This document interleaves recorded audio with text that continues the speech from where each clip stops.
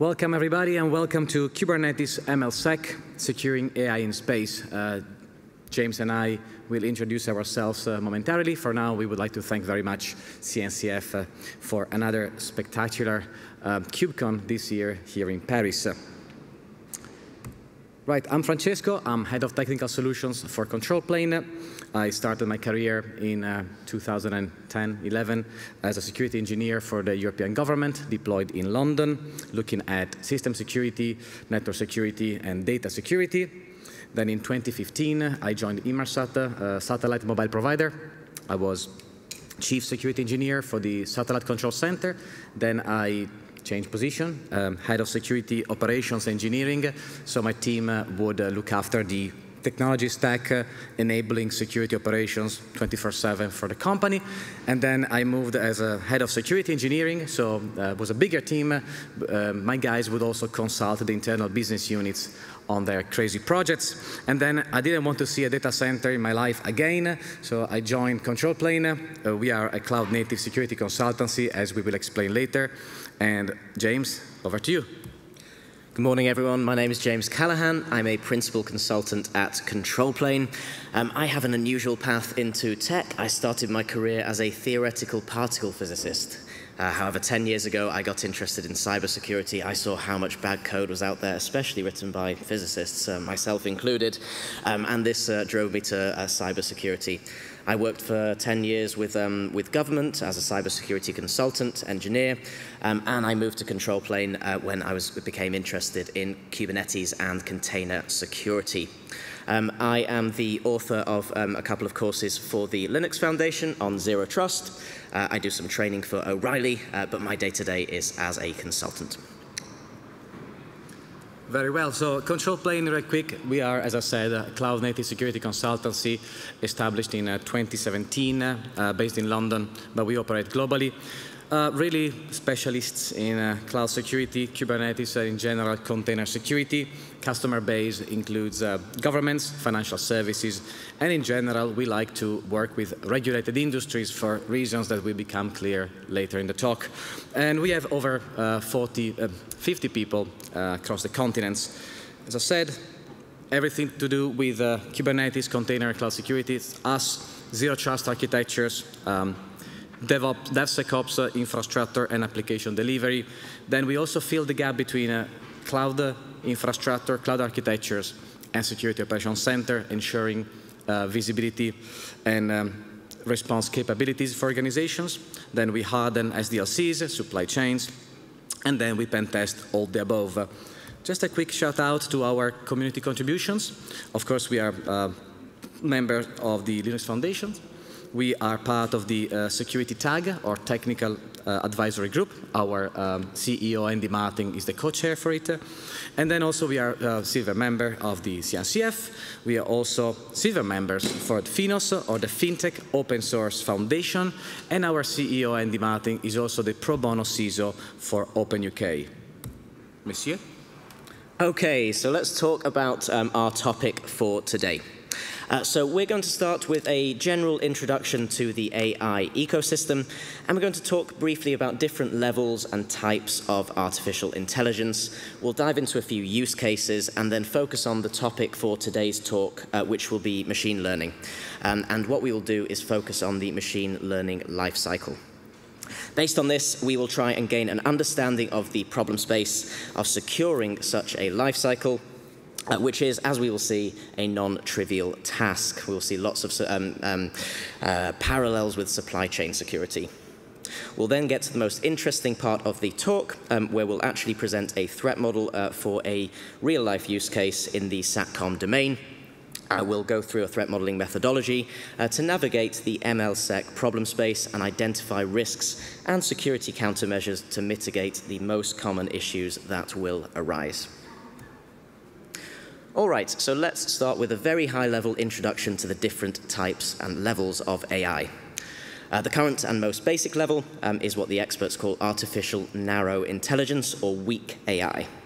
It's developed and designed to carry out a finite number of tasks, such as reactively answering humans' questions, and can only operate on a predetermined set of data. So examples would be Siri, Google Assistant, and the infamous ChatGPT, a student's best friend, of course. The intermediate level of AI would be called artificial general intelligence, or strong AI. Now, this is aspirational. This is for the next decades, and at this point is purely theoretical. So fictional examples would be HAL 9000 or Data in Star Trek, or Skynet in Terminator. The major difference here is that this is human-like AI, and more importantly, can adapt to new situations, rather than operating, as before, on this predetermined set of data. Finally, we have truly hypothetical, academial, dreamy stuff where we have artificial super intelligence. This is where the AI possesses superhuman capabilities, and it would be characterized by continuous self-improvement. More examples here would be Ultron from the Marvel Universe or Gizgard from Asimov's novels. Okay, so AI, as we can see, and as we know already probably, is a large domain with a number of branches. Here is an overview, kind of a spider diagram of these domains, and we will show you today where we are sitting within this diagram. So we're looking at machine learning. So machine learning is a branch of artificial intelligence that focuses on mathematical formulae and statistical models that computer systems employ to carry out operations without being explicitly programmed. Instead, they can use ML to take what they have learned from the present context and generalize this to new tasks that modify their programs automatically. Within the ML branch, we have 3 different types, and here you can see kind of a use case diagram where we have these 3 types and the use cases around the edge. So first of all, we have unsupervised learning. This analyzes data without predefined labels, identifying inherent patterns, clusters, or structures within the data. It's used for tasks like clustering or dimensionality reduction. Reinforcement learning then, at the bottom of the diagram, involves an agent that learns by interacting with an environment and receiving rewards or punishments for its actions. The agent's objective is then to maximize cumulative rewards, making it suitable for things like learning games or robotic control, things like that. Supervised learning then utilizes labeled data, and this is what we'll be focusing on later, to train a model to make predictions or classifications based on input features. The model learns to map inputs to outputs, making it useful for tasks like regression or classification. And Francesco will go into some more detail on this later on. So let's focus then on these 2 use cases within the supervised learning branch. First of all, we have classification. This is the process of assigning a category to input data sample. So example uses would be predicting whether a person is ill or detecting fraudulent transactions given a transaction history, face classification, things like that. Regression then is the process of predicting a continuous numerical value for an input data sample. Example usages here would be assessing house prices given market conditions, forecasting grocery store demand, temperature forecasting, things like this. So in supervised learning, the model optimizes its internal parameters based on the input labels to discover patterns and relationships in the training data. These variables control the transformation and mapping of the input data to the output labels, and once trained, the model can use fresh input data to predict or categorize objects based on previously discovered patterns. On this, over to Francesco for a bit more detail. Very well. So now we have a high-level understanding of AI in general, but to really appreciate what could go wrong, which is what we do at ControlPlane. We try to model everything. What can go wrong when you build an AI ML platform? It's important we discuss the overall life cycle associated with such platforms, from the data being ingested through the model training all the way down to producing applications for downstream customers or other applications to consume the trained model. So to do that, we will draw an interesting parallelism with something that most of you are familiar with, hopefully. Let's then talk about AI MLOps lifecycle. And to start, we'll begin with something absolutely groundbreaking, something no one has ever heard about: DevOps. So let's start with the good old DevOps loop, part of the SDLC. Pretty sure everyone is pretty familiar with the DevOps concepts and the DevOps loops, which consists of a continuous process that integrates software development and, guess what, IT ops to streamline and automating software delivery. I'm not going to go through each phase, but one of the key elements of DevOps is really to foster collaboration, to make sure people are on the same page, different teams work together in a cohesive manner towards an objective, which is to deploy applications fast and streamlined. Basically, yeah, has this human element to it, which is very important. Why? Because exactly the same principles were applied to another loop, the data ML loop. Along the same lines, this loop was introduced to define the continuous end-to-end process from gathering data to trained ML models, forcing data scientists, data engineers, and ML engineers to actually work together.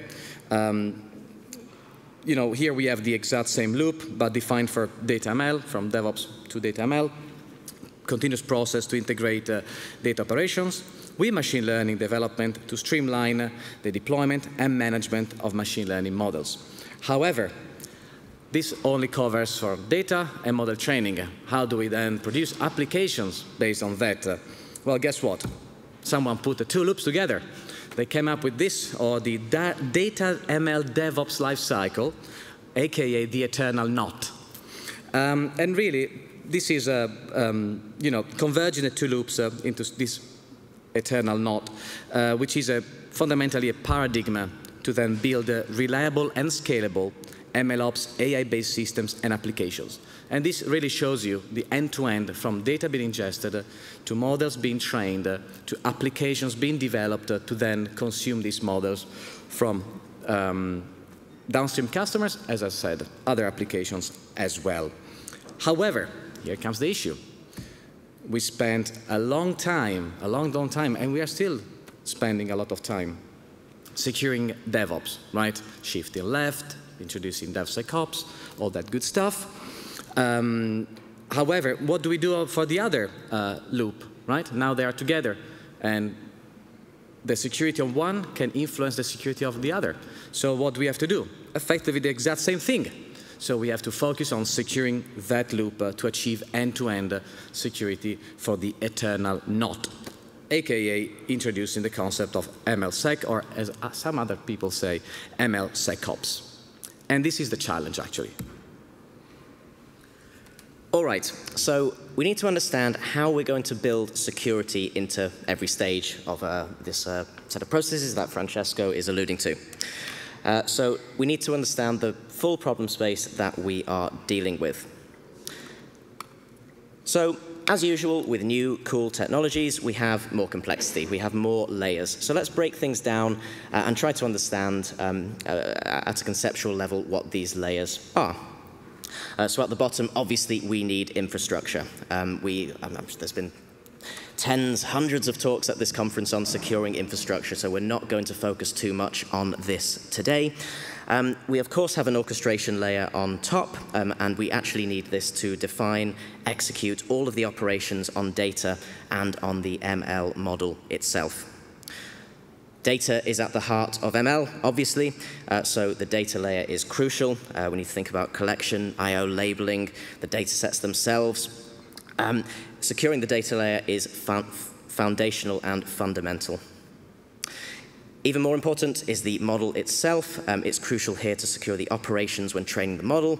And then finally, we're going to have apps leveraging our model, and we will have these as entry points, so we clearly need to define our security countermeasures for these apps as well. However, we're not going to focus much on the application side here. Application and infrastructure, we will slightly descope and talk about tangentially.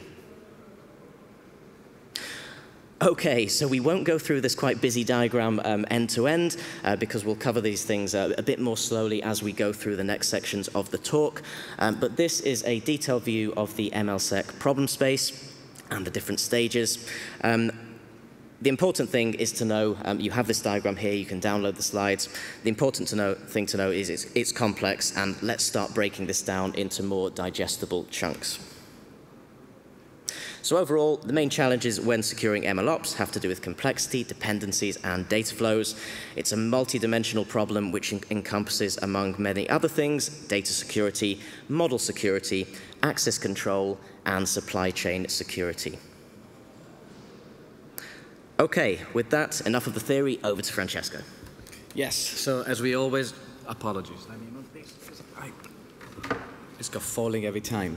As we always advocate at ControlPlane, when we face a large problem space, there is only one technique to navigate through that problem space, which is threat modeling. So let's jump into the interesting stuff.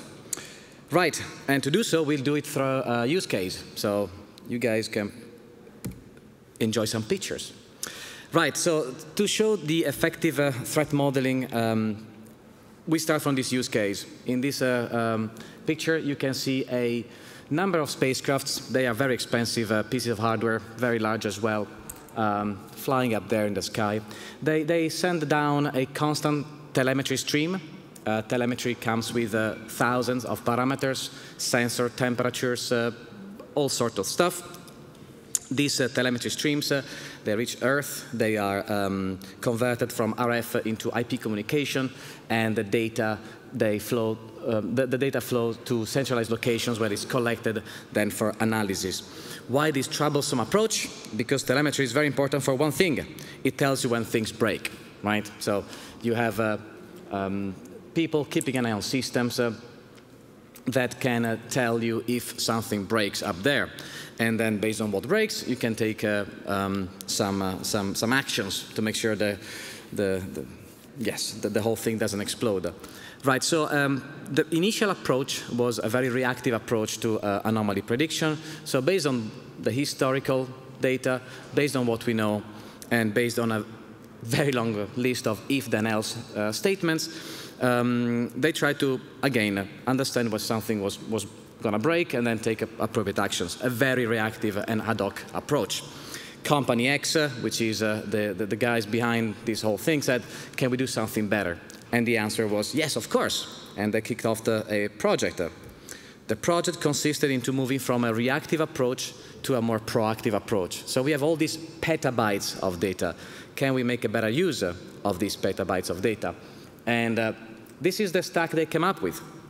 An infra layer, doesn't really matter at this stage, a proper operating system, and then on top there was a modern organization chose a workload orchestration that you can guess, being at KubeCon, and then on top they built the MLOps layer on Kubeflow, extended with TensorFlow, and then on top they built apps. To do what? Again, to predict when something could go wrong based on the data and based on the current situation.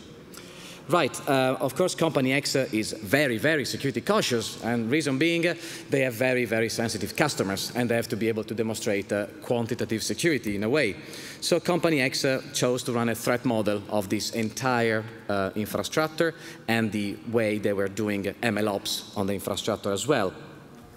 The assumptions for the threat model: we are dealing with a sophisticated threat actor with significant capabilities, so not the famous script kiddie with a hoodie.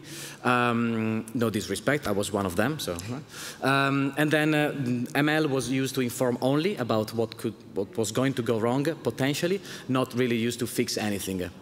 Still humans were involved there. And then we actually descoped over-the-air communications, the ground segment backbone, and the data center, the infrastructure, the operating system layer, and Kubernetes to a degree. Now, the next picture is going to be very busy, but we will walk you through it. This is the reference architecture of the system put together. Again, we are at a fairly high level of abstraction. In threat modeling, we start at level 0, and this is the data flow diagram. So here what you can see is effectively the layers. The scope of the threat model was within the red dotted line.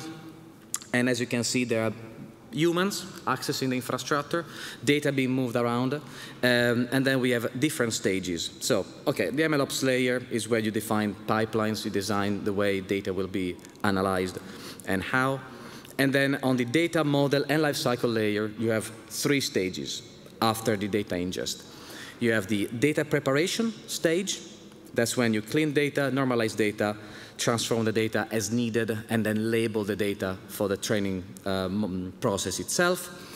Train and tune, stage 2, data loading, weighting, assigning different weight to different data within the data set, tune hyperparameters for the training process itself, the training process itself, and then evaluation of the process itself. And then the third stage, deploy and monitor. Now you have a model, a trained model. You want to serialize it, aka convert it into files, so that then can run on a runtime. In this particular case, being Kubernetes and being Kubeflow, everything you see here is actually containerized workloads. Spoiler alert. Then the model is tested, is deployed into production, and then it serves applications and downstream customers through a front end, and then this whole thing is monitored. Now let's deep dive into the first stage, data ingest and preparation. Now we go one level down in abstraction. We are talking about level 1 in threat modeling, so data flow diagram is here, as you can see. You still have humans. You have different steps. You have data storages. In this case, is an ingestion storage and a pipeline storage. And this is how it goes. So data sources can be anything. Data ingest is a process of collecting this data and then storing it into an ingestion storage. This is outside of the pipeline. Then a containerized workload, in this case the clean job, loads data from the ingestion storage, does what it's supposed to do, and then stores data in the pipeline storage. In these 3 initial steps, you can already see how many entities are involved and how much data is moving around. This is already determining our attack surface, by the way. Then the normalize, again, load and storing of data in the pipeline storage, transform, same thing, and then label, same thing. We also have here trust boundaries, and when data goes across trust boundaries is when we have to focus. Right, so in threat modeling, what can go wrong? Based on this, we start enumerating threats, right? And again, this is also one of the key takeaways for the talk. This is not about AI security necessarily. This is about things that you need to do on everything, because threat modeling applies to everything, and the threats are also non-AI specific, like data injection, like poisoning of data, like compromising the data quality in the ingestion storage, right? Or a malicious actor can target the clean step, can compromise the clean step and job itself, and maybe they can clean up some critical data, critical for the training process. And we are talking about petabytes of data, so it's hard to find what the data, if they actually target specific data and what data they removed. The same thing, data injection and poisoning of data can happen at pipeline storage level. And then in the label task, malicious actors could potentially tamper with the labeling process itself, so causing different data to be labeled wrongly. Threat modeling, what can go wrong? Next step is, what do we do? Based on the threats we enumerated, remember we are in the Kubernetes and Kubeflow world, we can identify controls. Controls such as digitally signing of data, again, selectively, is petabytes, so you have to be careful what we want to actually sign. Introducing RBAC on storage operations. Again, these are very common controls. The implementation may differ, but they are same good old controls. Network segmentation for storage. And then back to the individual containerized workloads, verifying signatures of every image being loaded. Digitally signed data, the data being then sent to the pipeline storage. Or RBACs on tools and RBACs on the infrastructure itself. And then eventually manual reviews. And for the pipeline storage, pretty much the same. Now the pipeline storage is actually within Kube, so you have RBACs on, you can introduce stringent role-based access control on Kubernetes storage operations. You can introduce secured manifests. You can as well introduce admission control or OPA to prevent unauthorized volume mounts. Next stage, train and tune. This is slightly different in the sense that we have also a bunch of artifacts in version control repositories. And these are things like the training jobs, the way the training job is described, or the tuning jobs. And these are files manipulated by data scientists. So they stay on a version control system. Now, it's pretty much the same.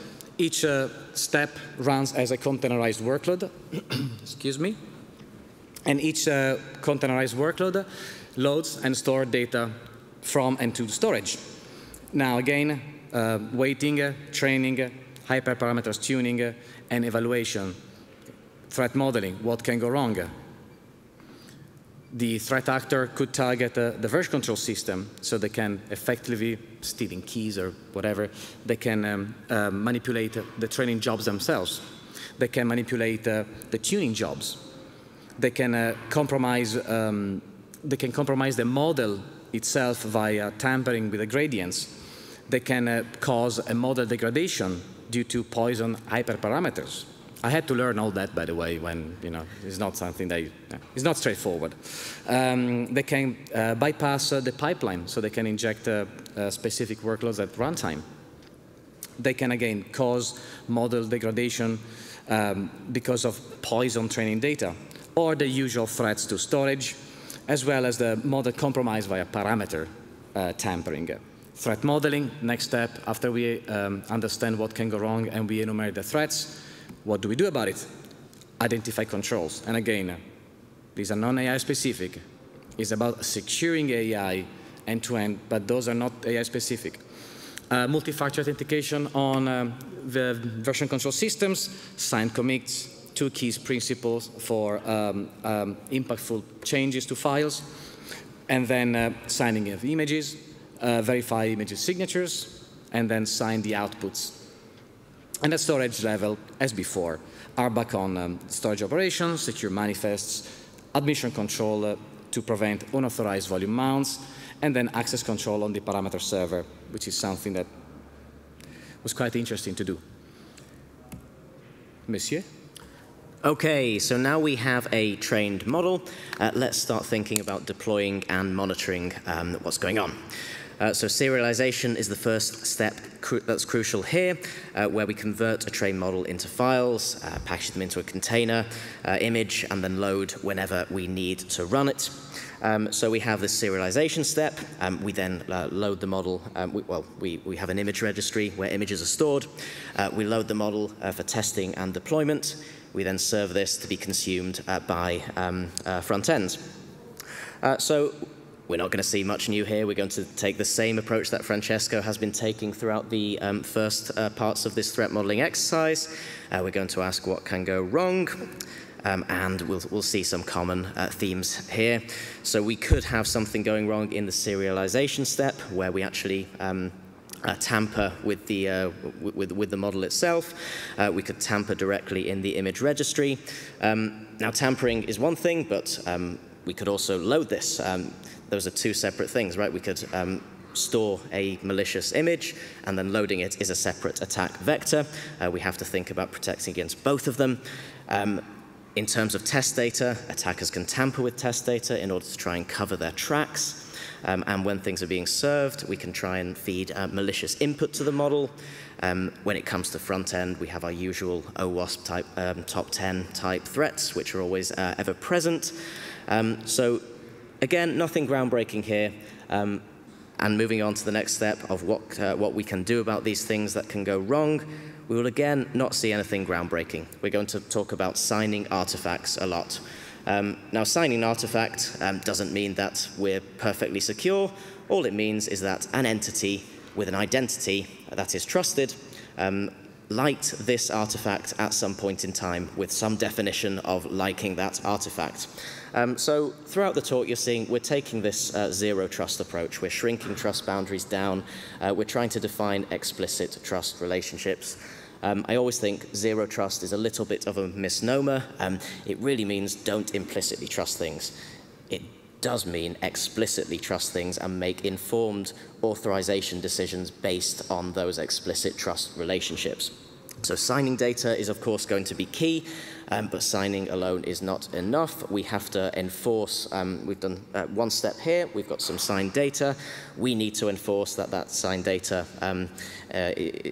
that it's actually that thing that's run. So here we will have a mission control at a deployment time, for example.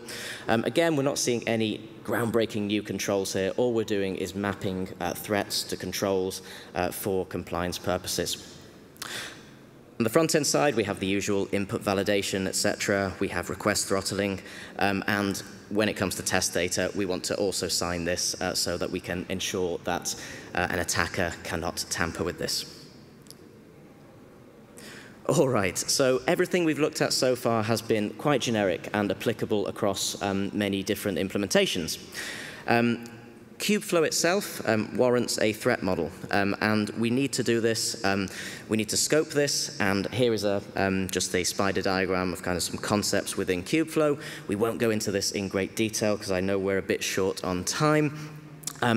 It's important to note that we are actually threat modeling. I say we, Andy Martin and friends in tag security. Kubeflow is currently on the agenda for a threat model. So please, we welcome contributions. You can have a look at this GitHub issue here and track how things are going. There is a Google Doc which is publicly available. You'll be able to see it and see what's going on. So that is actively in progress at the moment. And please, if you're interested, come and talk to us at the end and we'll tell you how you can get involved. All right, so again, being a bit short on time, here is an example data flow diagram at level 0 for Kubeflow. We're not going to go this in massive detail, but basically pipeline components are containerized, self-contained sets of code that perform one step in your ML workflow, such as pre-processing data or training a model. To create a component, you must build the component's implementation and define the component specification. Your component's implementation includes the component's executable code and the container image that this will be contained within. Interactive environments for writing and running the code, documenting work, creating visualizations in a narrative format. These are also things that we need to take into account. Widely used for data analysis, model development, and research. So again, please have a look into Kubeflow and join us in threat modeling this. And with that, back to Fran. All right, thanks, James. As we head to the end, those are fairly generic threats. Those are generic controls that everyone can actually understand. There are instead AI-specific threats, and we are bootstrapping a piece of work with King's College to actually do some red teaming for AI. Anyway, this is a breakdown of the categories of more AI-specific threats. We have model and system threats. I'll just pick one, like model inversion. So it's about techniques to extract the data the model was trained on, just having the opportunity to deal with the model itself. Output manipulation threats, like executable code injection, which consists of manipulating model to output executable code for malicious purposes. Access and privacy, this is getting bigger and bigger. For example, data privacy violation, which is inappropriate use or storage of personal or sensitive data, with all the GDPR implications in this case. Compliance and governance, random and unusual attack like model subversion, or injecting a bias or other undesired traits into the model undetectably. This is pretty advanced. People and organization, governance lapses, inadequate oversight and procedures for maintaining security, back to the more general threats, and then monitoring and response, inadequate anomaly detection, failing to detect abnormal mode of behavior or security incidents in real time. We are still struggling to understand how to detect and react to threats in cloud native, let alone in the AI space. Key takeaways. When you build something, threat model everything. Adapting and integrating to different teams. Again, threat modeling as DevOps is a practice to bring everyone at the same table, the experts, data scientists, ML engineers, and the security folks. Common threats, this is a key takeaway. Common threats still apply to AI/ML-based applications. And AI-specific threats, on the other hand, can be quite complex. And as usual, collaborative approach is required. Join and contribute to tag security if you can into threat modeling Kubeflow. And word of advice, keep up with the regulatory landscape. because that's ever evolving and it's not going to go away anytime soon. That said, if you wish, we have a free half book here, Hacking Kubernetes from our CEO, Andy Martin. You can download it by scanning the QR code. And thank you very much. We don't have time for questions, but we are going to stay there for some time now if you want to come and ask anything at all. Thank you again.